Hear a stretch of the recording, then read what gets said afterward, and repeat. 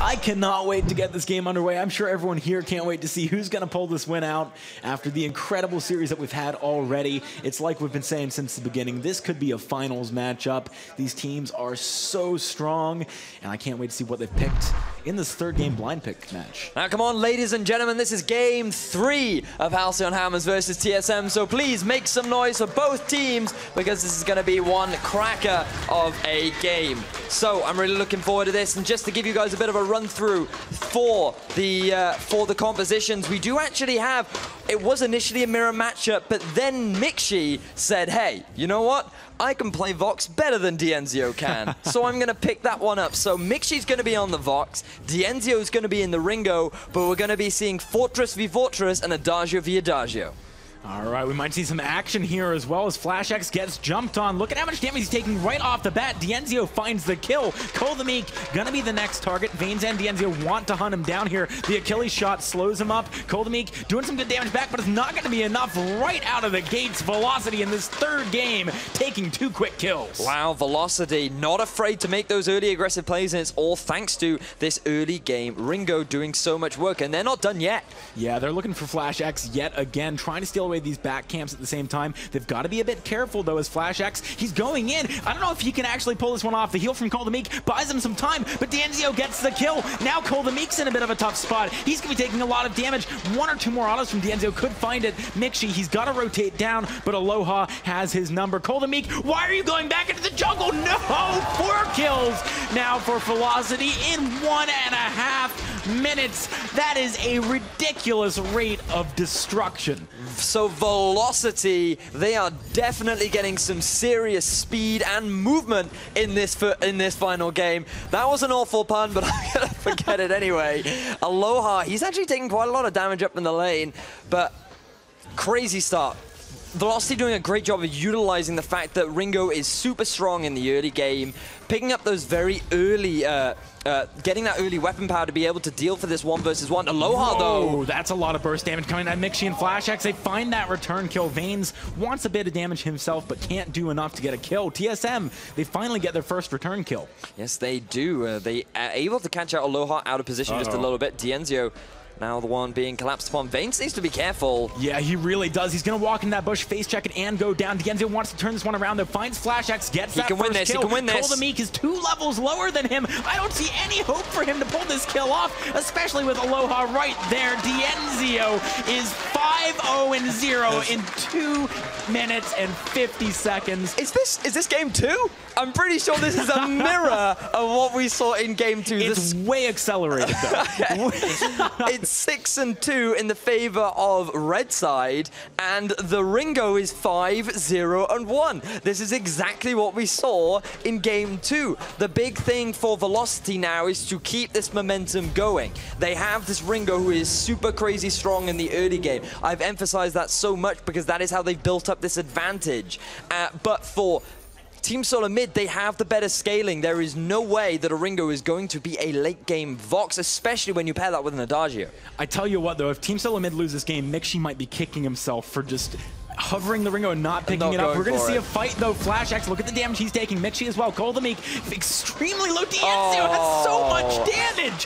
What is going on right now? He just evaporates his targets. That's a quick kill going the way of Velocity, and they're going to use that, leverage it to get some jungle invade down. They certainly are. Wow. Moving this Ringo into the jungle just was such a smart decision from Velocity because it allowed them to use the early advantage that they would have over the Fortress and the Adagio, and it was just such a smart decision, and now they're just riding with this momentum. They're going for another fight. Oh, FlashX thought he'd caught Dienzio invading by himself, but he had backup from Vanes. Dienzio is actually quite low this time. 1 or 2 more autos would do it, but Koldemeek can't find them. He's still level 3. Vanes coming through. That's another kill. 9 kills for Velocity. This is absolute insanity. Oh, Dienzio really stepping things up. He wants to show Mixi that he can play Ringo too, and and he is doing a phenomenal job of it. It just seems like these teams really are Super Saiyans, because when they get beaten down, they come back twice as strong in the next game. Every anime ever. Every anime ever. The hero is beaten up, and then he's like, wait, I got a secret weapon. They have an inspiring speech where they sit there and go, I will not be defeated. I will come back. And that is exactly what Velocity are doing right now. 9-2 in kills, 1.3k gold advantage. Ridiculous start for Velocity. I mean, the gold advantage isn't that huge, but the fact that it's all on Dienzio kind of is. Because he is going to be doing so much damage. Fountain of Renewal. Yeah, the Fountain of Renewal on Vanes. That is, it's going to be hard to burn through that this early in the game. Flash X wants to try his luck, though, going for the engagement. Aloha's rotated down as well. Flash X, he only has one auto attack worth of health on him. Dienzio gets the Achilles shot. Vanes, he wants more, trying to find Kolamik right now. I don't know if they're going to be able to do this one. Needs to land some kind of a slow, some kind of crowd control. Can they get on top of him? There's the Achilles shot. Look at the crits coming through. Big damage onto Koldamik. He goes down. Mitchie is miles away from home. This is not where you want to be when you have no teammates left. He is just going to be able to get out of there and recall, though, because Velocity, they're going to prioritize pushing this lane out, getting the jungle invade. I think this is the smart thing to do. When you get kills in the early game, you have to take as many objectives as you can, and personally I feel you have to consider these back camps to be objectives because of how important they are in the early game. The amount of gold and experience that they provide, if they get taken away from you, you just lose so much off the back of it. Flash, he doesn't quite get it. It's gonna go the way of Vanes. Now he's in a tough spot yet again. Vanes does have to be careful not to take too much damage. There's wait for it onto Dienzio. And TSM do get away with their lives, but they don't find the steal that they were looking for. But look at this Velocity. They get themselves the gold mine, and once again, they're moving into TSM's jungle and just taking everything away. Very early reflex block picked up for Dienzio. He wants to try and mitigate some of the crowd control that's coming out from TSM, largely to deal with that verse of judgment that's likely to come out from Koldamik as the game progresses. But now, finally, TSM, they get a bit of counter jungling down themselves. They're going to get a bit of extra farm and a bit of extra experience. But look at Koldamik, 0, 6, and 2. He has been the guy that has suffered so much from these early plays from Dienzio. Vane's just tanking up that turret to get some early damage onto it. Flash X and Koldamik coming in from the backside of Velocity's jungle. They want to go for a fight. I don't know if they can pull this one off, though. Dienzio doesn't have a lot of energy, has taken a lot of damage, but Vanes still has that Fountain of Renewal, so he might be able to go for a cheeky play with that. Looks like both the teams just going to respect one another in this third game and back away for now. So Dienzio, he was sitting on 1,500 gold. That's enough for him to get himself the Sorrow Blade at 7.5 minutes. No tension bow for him. He just wants to get stacking that weapon power as soon as possible. Crazy stuff from him. Wouldn't be surprised to see something like the Tyrant's Monocle come out next. May even see a double Tyrant's Monocle out of him. It's something that we have been seeing a lot when you get paired up with the Adagio. Something I just want to note as well is just how much money is on Dienzio compared to Koldamik. 19 farm on Koldamik to the 54 of Dienzio, and there's 9 kills on Dienzio and none on Koldamik. That is a tremendous lead at this point. All of the weight is being put onto Mixi right now. He's 1-0-0, 74 farm. He's decided to go for the weapon power Vox, so he's going to be hitting a spike a little bit sooner because you do get that bonus weapon power from your overdriven ability, as well as that you combine that with the Agent of Wrath from the Adagio, and you can hit a lot harder in the mid game. So you don't have to wait as long. It doesn't take as long to ramp up when you're playing this buff comp around the Adagio, but still, given the disparity between the two main carries, which are Dienzio and Mixi, things still aren't looking great for TSM right now. And the thing is, Aloha is going to be buffing up Dienzio as well, so both the carries are going to be hitting like trucks moving into the mid-game. Mixi wants to try and clear this wave as quickly as possible, but Dienzio does find the turret. First of the game, going the way of Velocity in this final snatch. Oh man, it's going to be so hard for Team Solo Mid to just rally together and come back here. Thing is, you have to remember that both teams are still playing the same composition.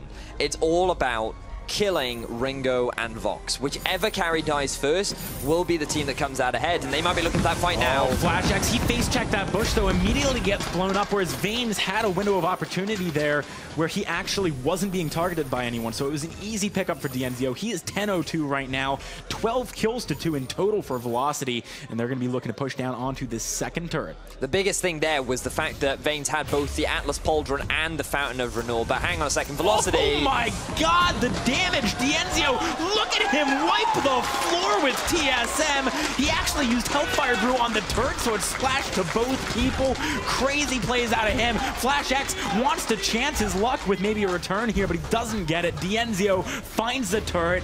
Massive 5,300 gold lead for Velocity, less than 10 minutes into the game. And they've just secured themselves another turret. Velocity have so much momentum right now. Dienzio 12, 0 and 2. He's rushed a Bonesaw. He wants to shred through Flash X. He can see the early armor that has been picked up by Team Solo Mid, and even though there's not even that much, he just wants to get through it as quickly as he can. Not sure if I agree with it, but it's definitely working out for Dienzio so far. You know, you might not agree with it, but Dienzio is 12-0-2. Yeah, he's like, I don't care what you think. I'm 12-0-2. I'll build a... In Venice, you could go Crystal Power as well. I mean, he could literally build whatever he wants at this point. I think he honestly could, at least unless Team Solo Mid can find some kind of reprieve in the next few minutes to just stall out the game, right? Yeah. Because if things keep going this way, the snowball is going to keep rolling. It's picking up quite a lot of just snow on the ground on the wintry Halcyon Fold map. Oh. Does look like Flash X taking a lot of damage. Oh, Dienzio! You cannot run away from this guy. That is D-end for Flash X. Flash, and the dirt is gone. That's how quickly he disappeared right there. Unable to deal with the damage coming out from Dienzio. And, I mean, I feel like we're a broken record right now. Dienzio, Dienzio, Dienzio, but we can't hype this guy up enough. Well, I mean, there's no reason to talk about other people right now. He is just destroying TSM. He is going to have to be careful. He takes a lot of damage from the turret there. Hellfire Brew on a Mixie gets blocked by the reflex block. Dienzio is going to have to back away. Didn't spend as much time on the turret as maybe he should have there. He's going to regenerate a little bit of health with that shield. Velocity, just going to play it safe. Have a look at the gold values right now, though. Quite a lot available on Dienzio and Vainglory. They're going to go back and pick up a couple of items. I'll have to keep an eye on what they decide to pick up. Warhorn done for Vainglory, so you're going to see those engagements coming out a lot quicker. Dienzio deciding to go for tier 2 boots, as well as picking up that burning salvo. Ooh, but have a look at this. Use them right here to get some damage down. Then kite bat. Flash X likely to be the first target going down. Gets stunned up by the Verse of Judgment. Cole the Meek is doing good damage here, though, and Dienzio is nowhere near the fight. Vainglory, he's got to be careful. He might go down. Dienzio, can he find this fight? He gets one more. Cole the Meek might go down. Velocity do it. They take the ace, and they're going to be doing a devastating push against Team Solo Mid's base. That was such a good fight. I really hope there's a replay of that after the game, because that was phenomenal from both teams. So many small micro-mechanical outplays. We saw the delayed Verse of Judgment coming out from Cole the Meek, that's the guy, from Cole the Meek to actually zone away Dienzio from being able to do any damage. That allowed TSM to actually kill Aloha, so he was then unavailable to provide that support from Dienzio, but because Dienzio was so far ahead, he's still able to out 1v1 Mixi,